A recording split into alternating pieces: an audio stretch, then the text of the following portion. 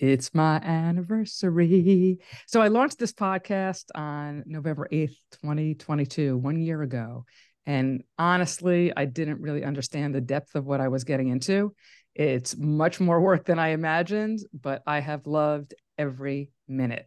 The connections made and the conversations had and the insight gained, it's been great. So I just want to start this reflective episode because that's what we do here. We reflect by giving a shout out with major appreciation to my guests and all those who have fueled me and provided what I think is a service to those who are listening. The podcast is approaching 10,000 downloads, and that was my goal for the first year. And it's being listened to in 39 countries, particularly strong in the UK, Canada, Australia, and Puerto Rico. So thank you all out there. I have to say that never in my life did I think I would be sharing my voice in such a public way. And I think I may have shared in various episodes that public speaking was not something that I aspired to, and came with a lot of trepidation because my upbringing led to a lot of doubt of the value that I had to offer. But this has been so gratifying, so satisfying, and so validating that one takeaway of many that I hope that you get from listening is that those of you who struggle with having a voice, exercising your voice in any domain can shift. And of course, that you have had many moments of self-reflection that have led to personal and subsequently professional growth, or move from professional growth to personal growth. Because as I repeat on this podcast, you can't do this work without growing. So today I'm excited to be with some of my guests who also happen to be my dedicated supporters of this podcast. And they are Dr. Lisa Newland, Adriana and Julie, Stephanie Blackwell, and Anthony Gaetani. So welcome again, and thank you so much for being here. So now let's do what we do. Let's reflect and rejoice. Maybe we could start by my asking you, what did either you enjoy about participating in the podcast and recording your own episode and your topic, and or what have you gotten from listening?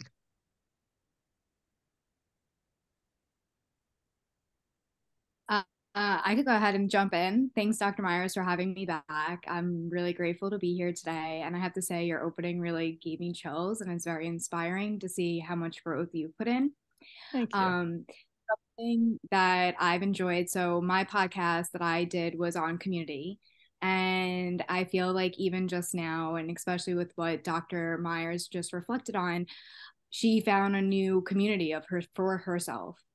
And that's doing podcasting and being able to also network with new individuals and social workers that are in the field, and maybe others that are in other helping professions. And that comes from building a community. And for me, I really reflect and I take that into my interactions because, you know, we all do need a voice here, and there are things that people are battling internally, and sometimes they don't feel comfortable speaking about it. So I feel like something that I've taken away from my episode is being able to create that space for individuals and those that do need somebody to kind of listen to them. And how I could reflect back on my episode and what did I take away from that is just my recent journey of starting out in the field of social work. I am a graduate. I passed my licensing exam, so it's very exciting. And Yay. it took me a little bit through the onboarding process to actually start and to kind of get my feet in the waters now and be a professional. So I did look from support. I looked to Stephanie, you know, I would call her up, like, I don't understand, like, what's going on, you know, like, why is this onboarding process taking so long? I just want to, you know, start. I'm so eager. I'm so excited. So just having my sense of community and support through my family and friends, and even through the job itself, kind of reaching out and saying like what's going on, and you know, having them keep me updated has been a great experience. Yeah, well, you've always been really good at tapping into community. As the leader of the social work student organization, you embrace that. You obviously built your own community while you were at Molloy, and then subsequently at Fordham. And you've really modeled that. And I think that's why your episode, Adriana, entitled "We All Need Community," you were able to really reflect on that and offer, how to do that to others and why it's so important, right? So that's your service, and that's one of your many strengths. Great, thank you. Yeah. For me, I think, one of my biggest takeaways from the podcast so far is the sense of validation. You bring up so many different points in every episode, but like especially in mine, my episode was about dependency and how that interferes with my work and how, got into personal stuff about me, but like in every episode there is this sense of validation, like Adriana said, that it gives a voice to people, which is really important. I've shared your podcast with my coworkers here. We've listened to it together. We've listened to it together at during lunch.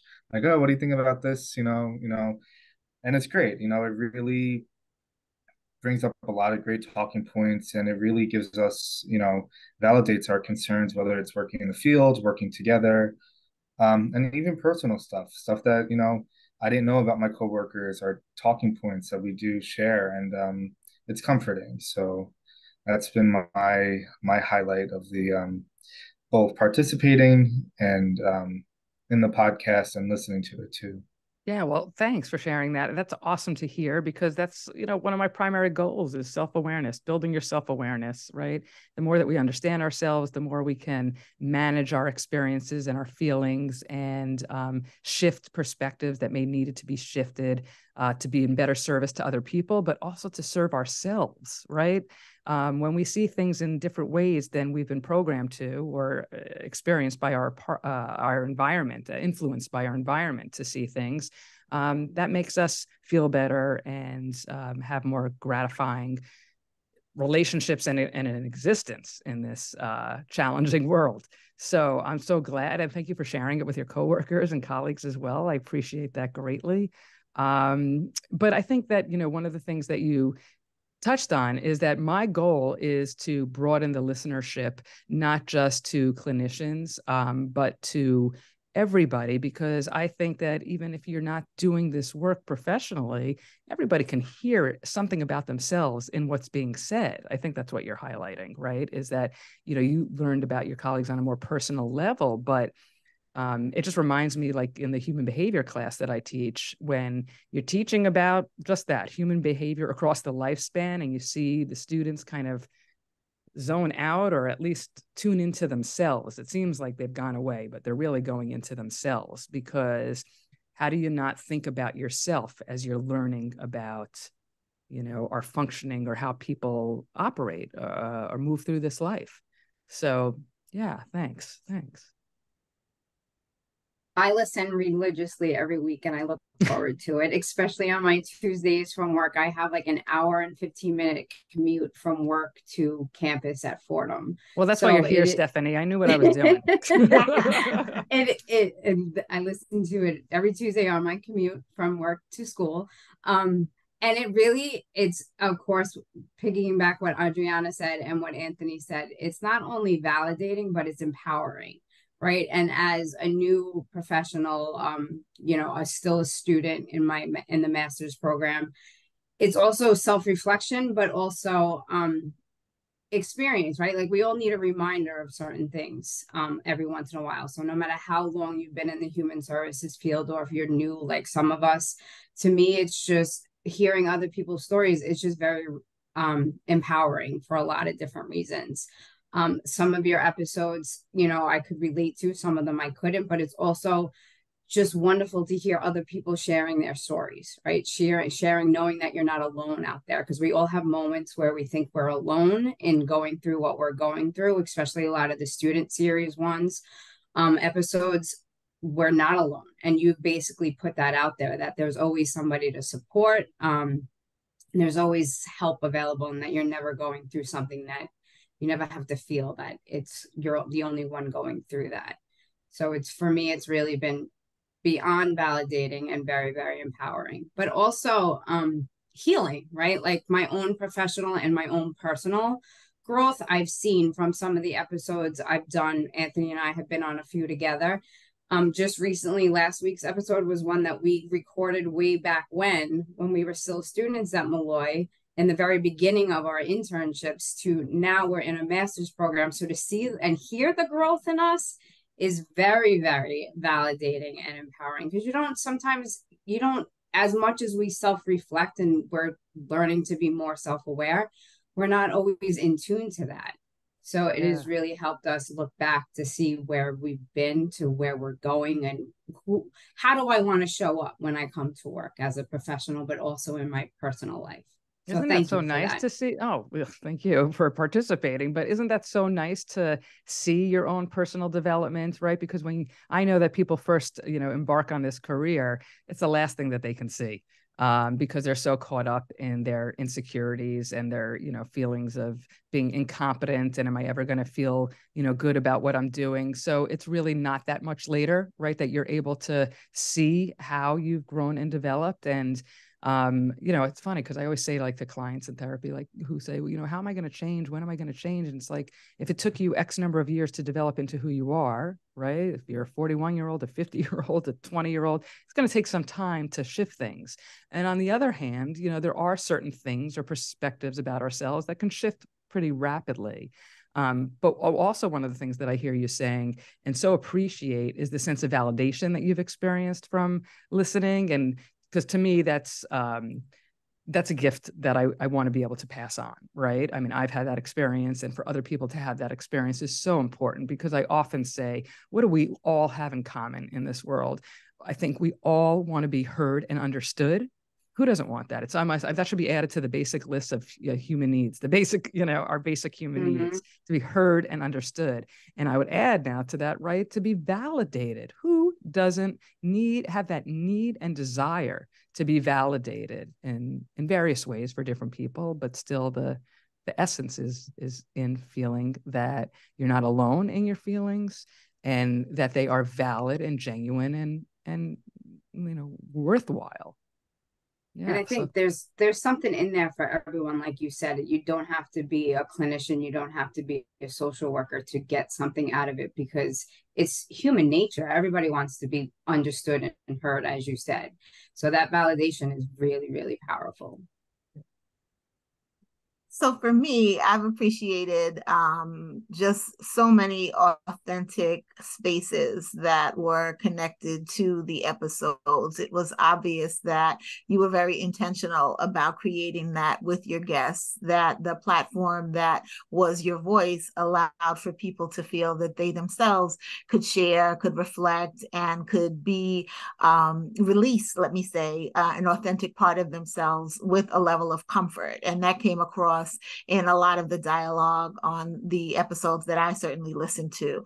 And certainly the dynamic that you and I have, that just lent itself to the conversation that we were able to have on the episode that I recorded. And I think that for me personally, as well as others, I would imagine, is that it's important to connect to authenticity however they can do it, right? And so being able to recognize that's, if you deem that important, then you're going to look for that and you're going to receive from that. So just being able to hear authenticity in a voice, or if people, saw, I know some of the episodes people were able to see it because it was released on YouTube, but when you were just hearing things and being able to connect to story and narrative in a way where you felt that it was honest, that it was open, that it was vulnerable, that there's an appreciation for that. And so being able to create that in a space with technology just really speaks to the importance of your desire to have that as part of your platform. So that was another added value. Well, appreciating the authenticity has great meaning to me, coming from somebody who I, consider the epitome of authentic. So thank you, Dr. Lisa Newland, for saying that. Really touches me. Thank you. You're welcome. So Stephanie, you alluded to a favorite episode. You have a favorite episode? I don't know if I actually have a favorite. I mean, like I said, I've taken away from each one different stuff, professional, personal. So I don't know. Like in each time, it's made me think, and some of the episodes really make you go deep and put yourself in other people's perspectives, and I really enjoy that. I always considered myself a very empathic person. So to put myself in other people's and look from a different perspective, you've helped me go deeper with your podcast in doing that in some of the episodes. The sibling abuse series, on a personal level, has really, really helped me in my own healing and my own journey. So it's helped me become not just a better professional, but just a better person, I think. So, into understanding what's been happening in my life for years that the dots never connected. So it's been really, really helpful. Well, I'm glad. Yeah. And I have to say that it was quite surprising that that series, each episode is the most popular series of all. And I think that that is very telling to an audience out there who needs to hear about that topic and who relates to that topic. And I think I was first struck when I delved into the world of TikTok, which is amazing for somebody who's so technologically unastute. I was, noticing that when I was posting, teasers for upcoming episodes, I would get, and I know this has a lot to do with hashtags, right? And I'm not proficient in that, but I was getting like maybe anywhere from 200 to 400 views. And when I posted my first one on sibling abuse, and of course, relevant to the hashtags and who was interested in that topic, I got 16,000 views. And so that prompted me to say, well, there's a series here, right? Because initially I was thinking of like, putting out like 2 or 3 episodes. And I think now there are, I'm up to 7 or 8. And I try and release one every 5 episodes or so about that topic. And I've tapped into an audience that wants to tell their story. So, there's many episodes where I'm trying to impart some knowledge about aspects of sibling abuse, but to be able to offer a platform for people to tell their story has been, again, another gift. So I'm glad that it's reached you and obviously many, many others out there. It's interesting when I thought about asking you all about your favorite episode. I thought, well, what's my favorite episode? And, they're all special, obviously, to me in different ways, and I've enjoyed them for various reasons.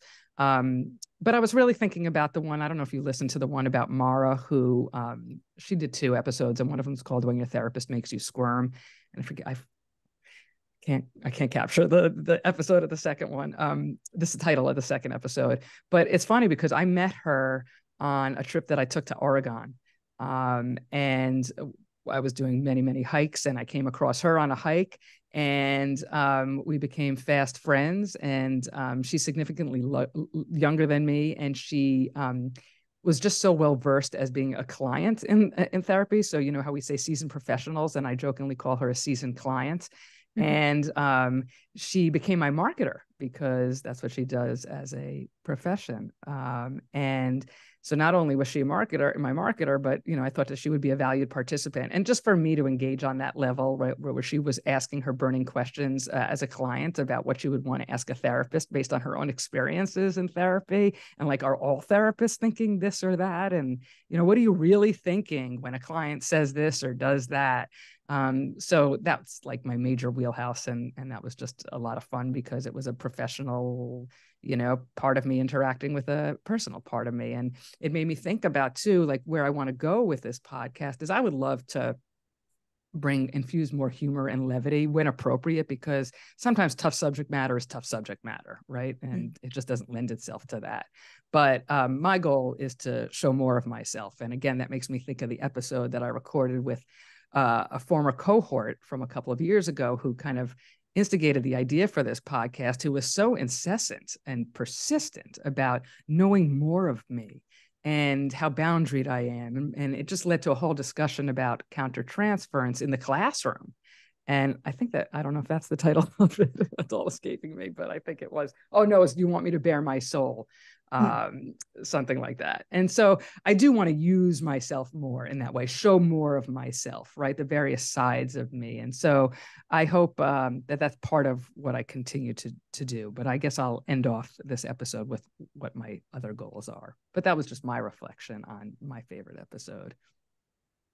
I think the Mara one, the second one, the rapid fire questions I thought was really enjoyable. And I think some of us that know you or had you as a professor, because you are always so non-self-disclosed, right? And we've seen you, a different side of you, be vulnerable with this podcast and open up, that it's been I don't know what the right word is, but it's kind of been refreshing, I guess, to see you kind of just let loose. I mean, we know you as a professor, you know, we don't know you on a personal level, but now we kind of feel like we do. And we've always kind of thanked that cohort for trying to put this idea in your head that you should open up a little bit. So we've always joked about thanking them, but it's true. And in your podcast, from episode 1 to, I think, what you're up to 53, 54 right now. 54 marks a year, right? But yeah, so it's you. Wait, 54, 56. Wait, I'm not 54 sure. Weeks in a year, right? 52 weeks in a year. Oh my God. My mind just went totally blank. I was caught up in, well, I guess I know what I need to work on. Right. Okay. So go ahead. But we've seen the you be vulnerable in a different space. And I think that's also been, you know, enjoyable for those of us that know you, at least. Well, that's interesting to hear. Thank you. Definitely. Because I remember coming to Molloy and first meeting Dr. Meyers, I have to say I was a bit intimidated.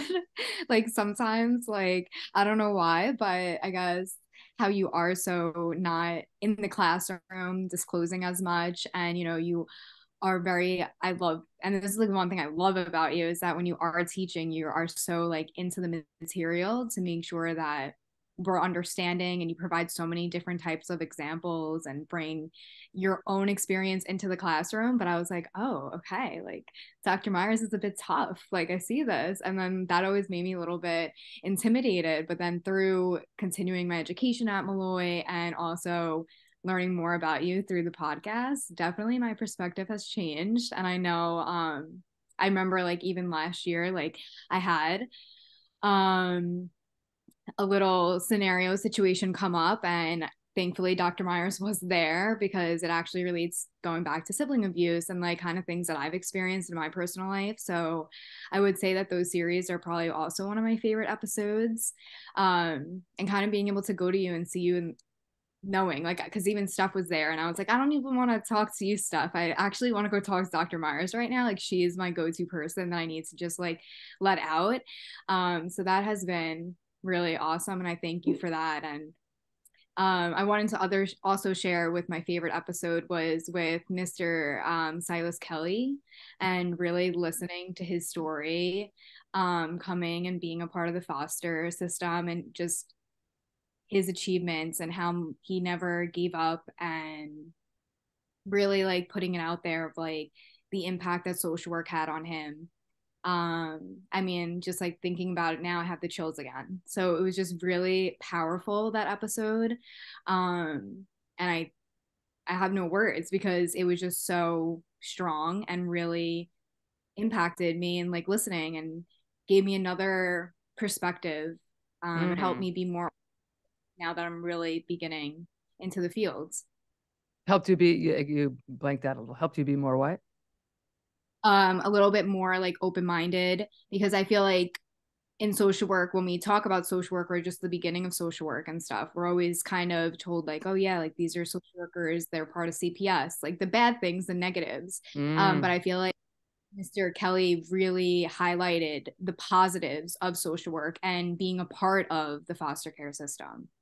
Right.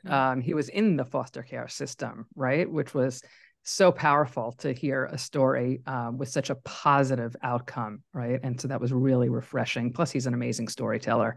And so, yeah, I mean, when I heard him, I don't know if you were at our alumni event where he came, him and I were featured as podcasters to talk about, I guess, you know, what led to podcasting and just our experiences with it. And he told a bit of his story there in brief form.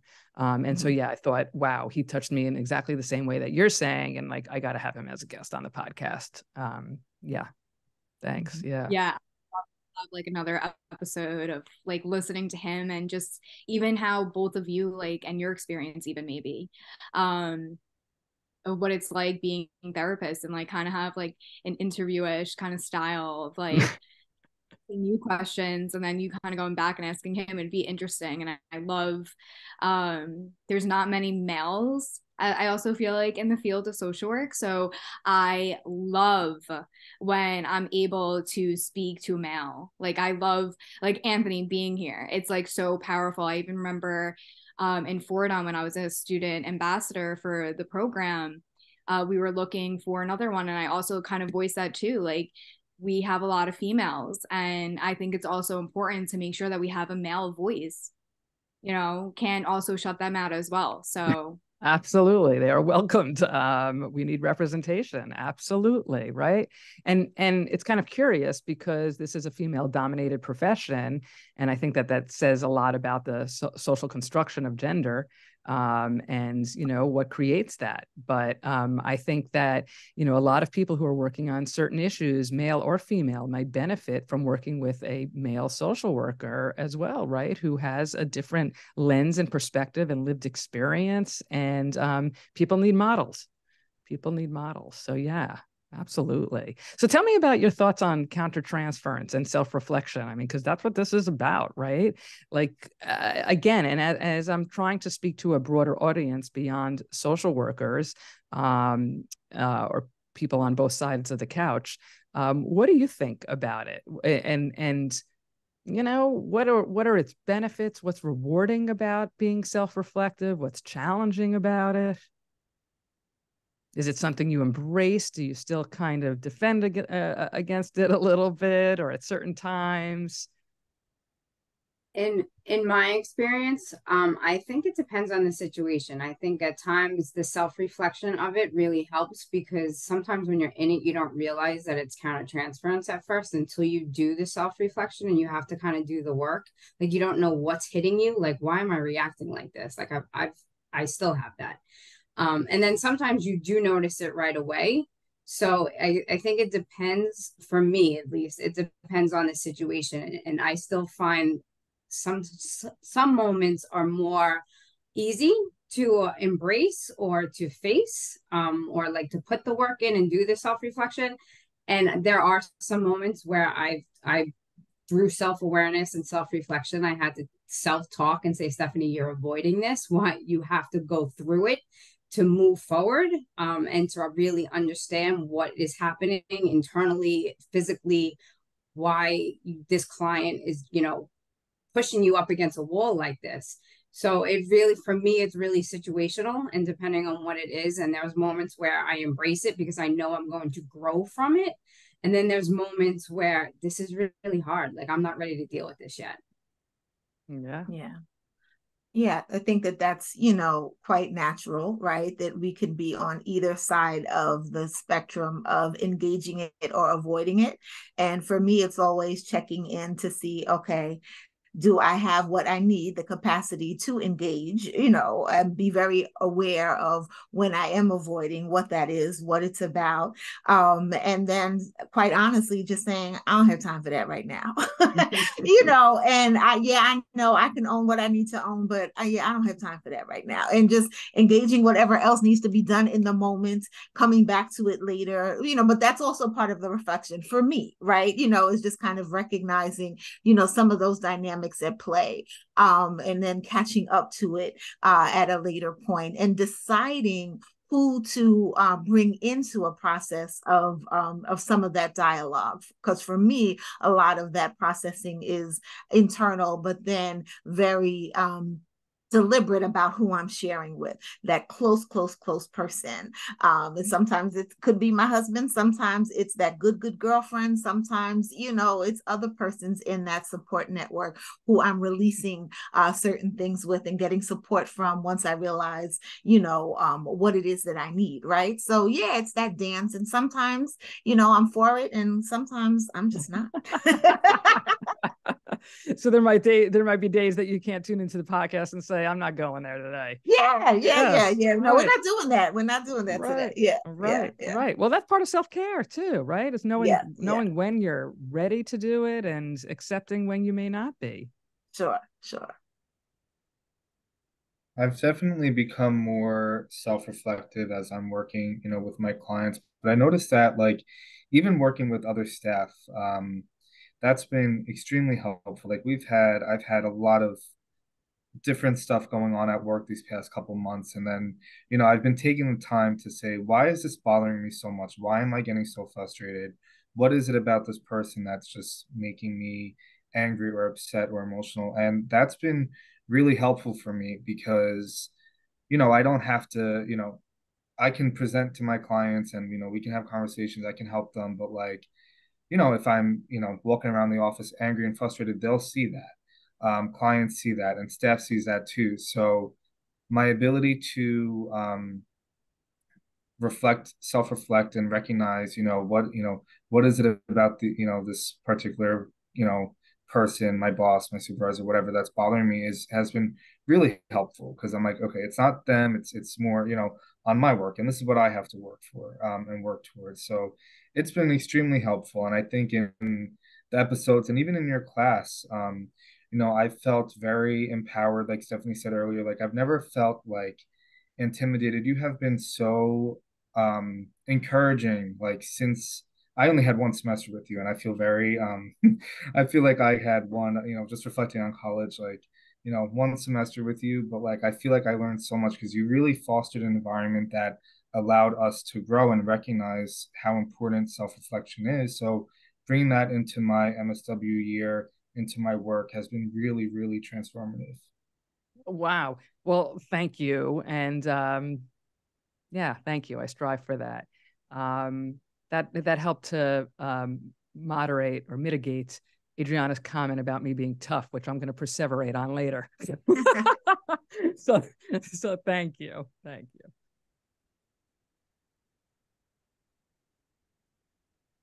you. So where do we go from here?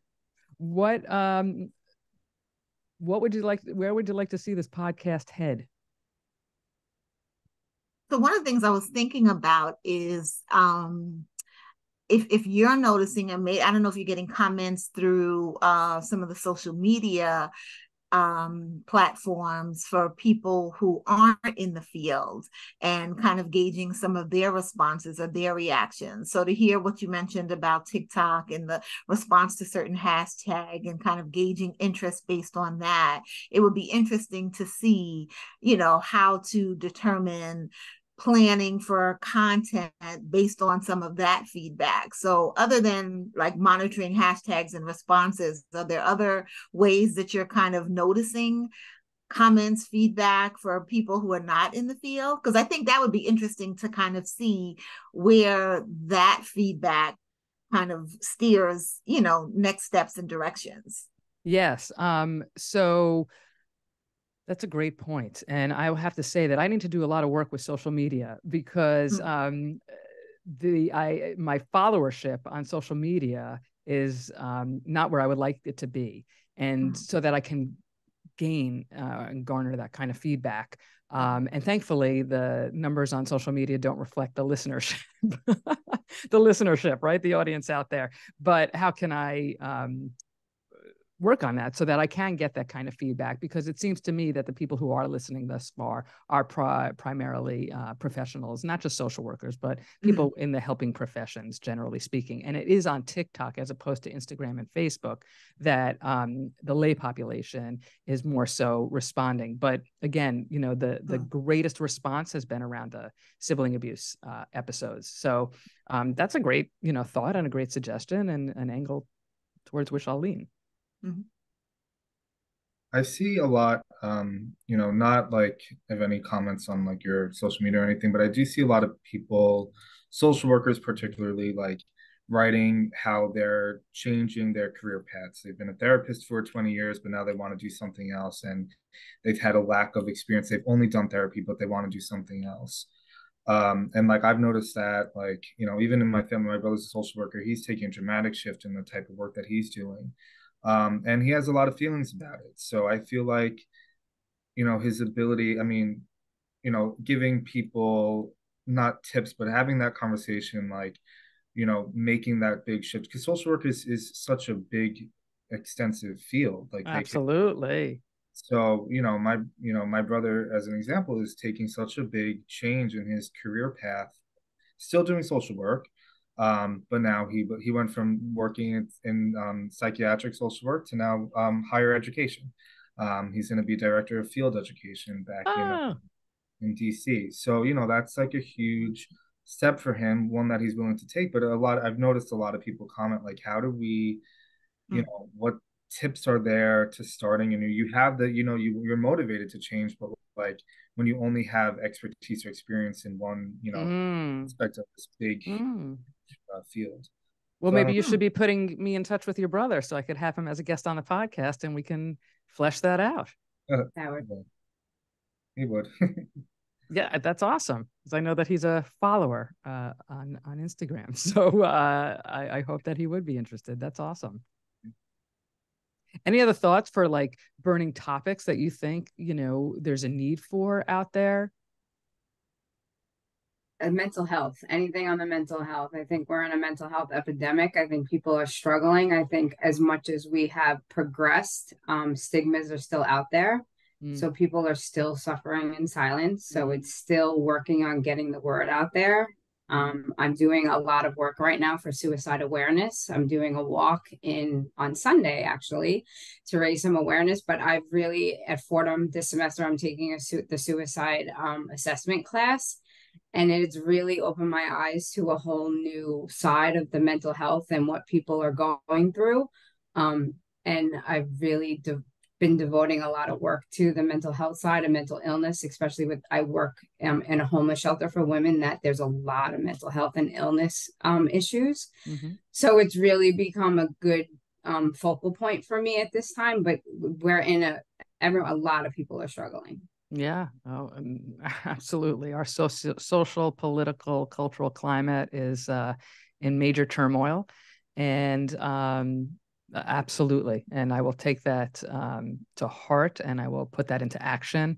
And I think that in addition, you know, as I said, to showing more of myself, to cover topics that speak to a broad audience, to bring issues that we all struggle with to the forefront is, you know, where I see, you know, me going and continuing. So I can't thank you enough for spending this time with me and reflecting, and for being such avid supporters and spreading the word and doing all that you do to make my work so rewarding.